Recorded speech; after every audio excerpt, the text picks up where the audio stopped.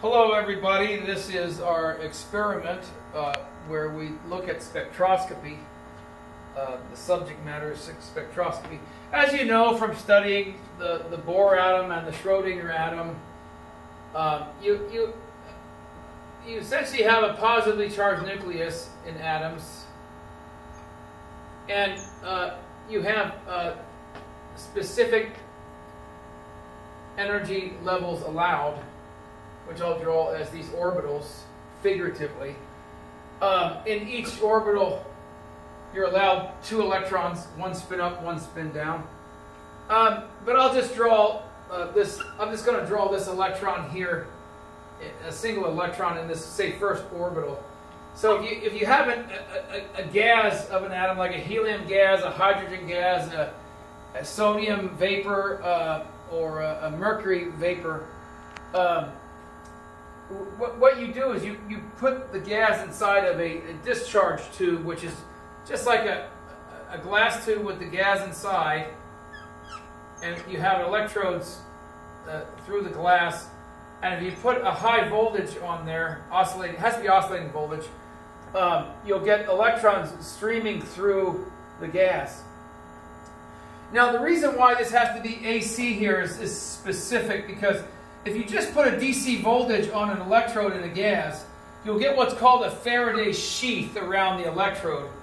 So if you put a positive voltage on this if you have an electrode here charged positive, it will immediately ionize, collect negative charge around the electrode, and by Gauss's law, the electric field here will be 0, because it's called a Faraday sheath from the gas. So the electric field out here will be 0 if it's DC. So by making it AC, you shed the Faraday sheath off the electrode, and electrons, the high voltage discharge of electrons through the gas can occur. So that's why this is an AC voltage as opposed to a DC voltage. Anyways, of course, you can get the streamer of electrons started through here by making these points sharp. If you have a sharp point, you know, the electric field in the neighborhood of the point goes like the voltage is proportional to the voltage over the diameter of the point. So you can get a very high field here to get the streaming lightning bolt of electrons through here with the sharp point electrodes. But anyways, that's a little bit of plasma physics theory there, or experimentalism for you there. But anyways, essentially in an atom, you're going to have a positively charged nucleus, and if you put this gas of atoms in a discharge tube, you're going to have electrons. I'll make this I'm going to call this an E. Maybe I'll make that like a purple, because it came from the electrode. Another electron can come shooting into the gas and say have a collision with an electron, say in the first orbital of this atom, which has a positive nucleus and negatively charged electrons in orbitals. This streaming electron from the gas discharge from these electrodes comes in, collide with this electron, and knock it out to a higher orbital, a higher energy orbital. And then that electron can fall back to its original orbital and go a change in energy of delta E. And this change in energy is the difference in the potential energy from here to here. And then once that happens, a photon is emitted. This is a photon, gamma symbol for photon. A photon gets emitted. So in the gas discharge tube, discharge electrons go zooming through the gas, collide with electrons in, this is a whole atom here. The electron, this electron gets knocked out to a higher energy orbital, and then as it falls back in, it emits a photon, or a particle of light. And the energy of the photon, the energy of the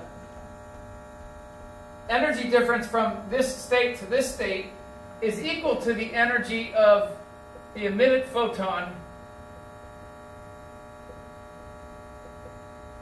and that's equal to Planck's constant times the speed of light over the wavelength of the emitted photon.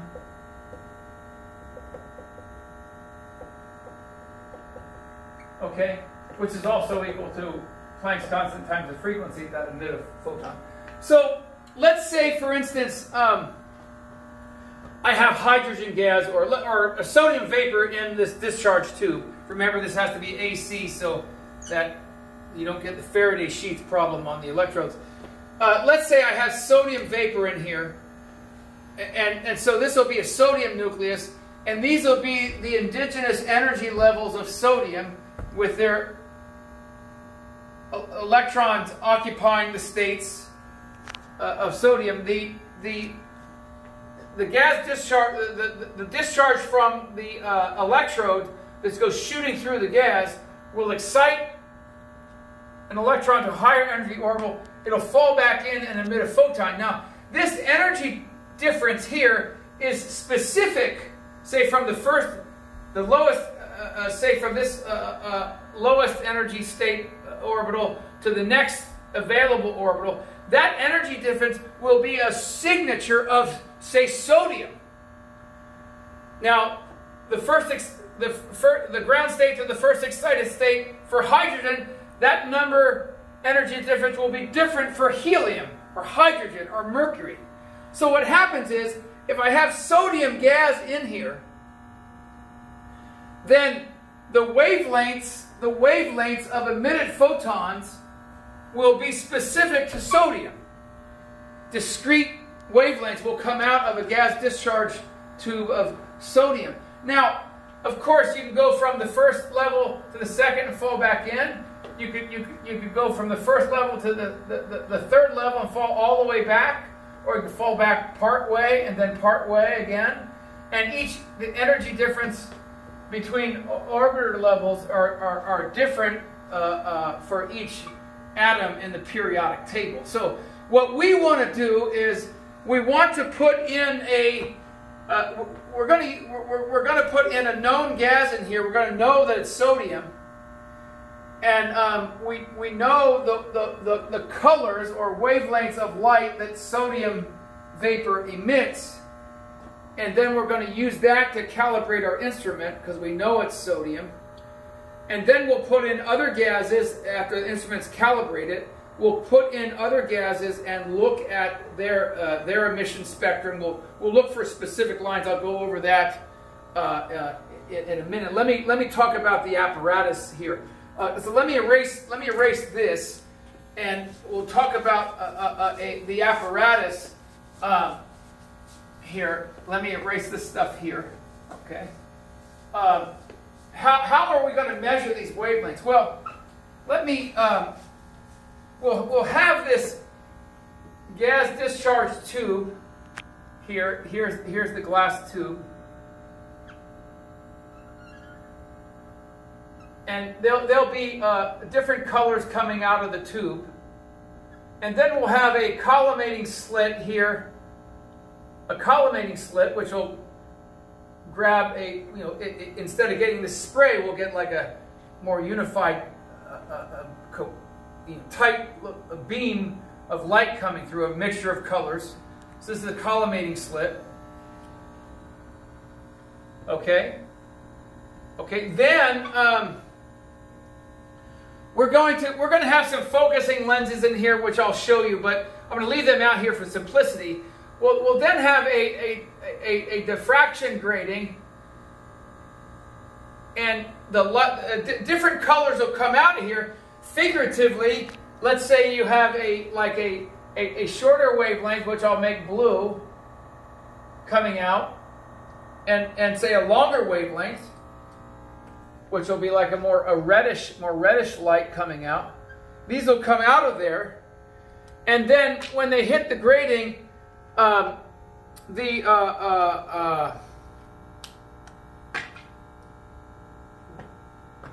shorter wavelength light, and say this is the optic axis here. The shorter wavelength light, the blue light, say will get its first principal maximum, say at that angle, and say then the redder, longer wavelengths will come out at a wider angle. Now we're gonna look at this along an arc here, so a wider angle. And by measuring by measuring these angles, let's say, by measuring this angle here, this angle being half of that entire angle, we will be able to determine the wavelengths of the light from standard interference theory that you already know. And those equations are in your book. Then, so what we're going to do along this track here, we'll have a light sensor,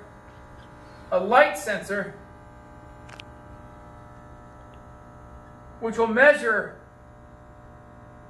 the intensity of the light will go way up when it sees a spike, a maximum here. And that light sensor will be on the same track as we used in the black body experiment. That light sensor will be slightly different.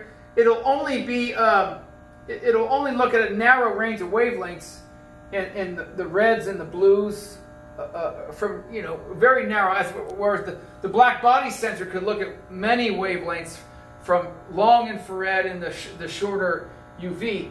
This one will have a narrower bandwidth where it sees light, and in front of it is also an aperture slit. There's an aperture slit in front of the sensor.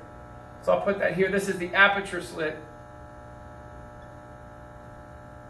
Okay. So what we'll do is, the first thing we'll do is we'll put sodium in here, and we'll look for the wavelengths that we know sodium has, and that will tell us that'll calibrate our instrument to know that the predicted angle for sodium is also what our instrument measures. So over here I have some settings for the experiment. Now we will put in, we will turn on the discharge lamp.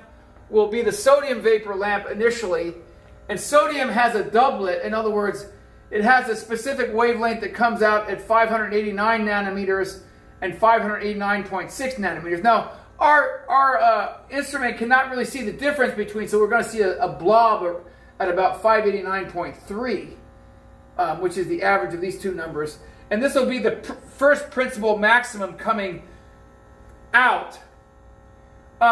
The settings on the instrument for this experiment, the collimating slit will be at setting 1, aperture slit at setting 1. The gain switch will be at 10. Now that's the actual gain of, when the light hits this photovoltaic material and pops electrons off and creates an electric current. That's called a photocurrent, because the motion of electrons through the circuit is caused by the collision with the photons with the photovoltaic material.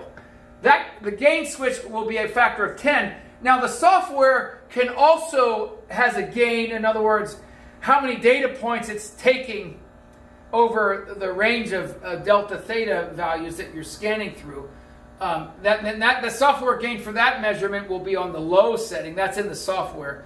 Then after we confirm that our instrument is seeing this wavelength at the correct angle, then we know our instrument is calibrated. We will then put in other over here, instead of having a sodium vapor in here in this tube, we'll put the hydrogen gas, and we just change out the tubes, and the hydrogen has specific wavelengths because its energy levels and its atomic structure are different, and it'll put out a red, a blue, green, an indigo, a violet with these specific wavelengths given in nanometers. And the settings on the apparatus will be the collimating slit at 3, aperture slit at 1, the gain switch, electronic gain will be 100 for all the lines except the red. It'll be, the gain switch will be set at 10 for the red line only. The software gain will be on the setting of high. And by the way, if I can cut in and explain the difference between the hardware gain and software gain. Yes, sir. The hardware gain is basically, it's an amplifier gain. It's like you are changing the amplification factor in the sensor. And using a higher gain allows us to measure smaller intensities, like more faint lines. And And using a lower gain allows us to actually measure high intensities, because otherwise you are going to saturate the sensor. If the gain is too high, the sensor is going to saturate, the signal is going to go over the maximum. And software gain is kind of similar, but what it does, in the interface, there is a analog to digital converter. So basically you are getting an analog signal from the photovoltaic cell. Yeah, from the sensor. And then this analog signal, you take this analog signal and then you put a maximum on it. For example, let's say the signal is between 0 to 6 volts. And you say you look at only between 0 to 1 volts.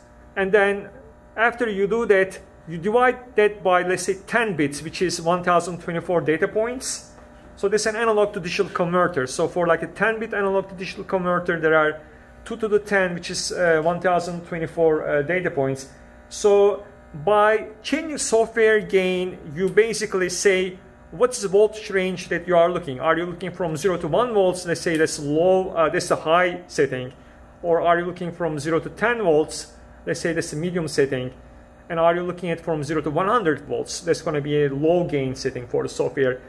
And the advantage of setting the low gain is so that you can actually analyze like larger voltages or larger values.